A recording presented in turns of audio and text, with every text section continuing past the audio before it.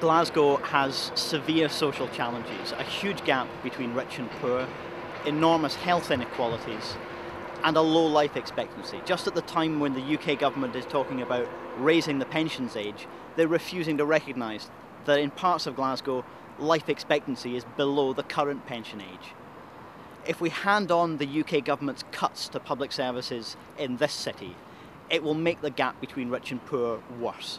It will worsen those health inequalities, and it will make it much harder for public services that people depend on a daily basis to be protected. Whether you're thinking about services at City Council level, Scottish Government services, or national ones like the benefit system, it's vital that we invest in those services if we care about a decent society, a strong economy, and a decent environment.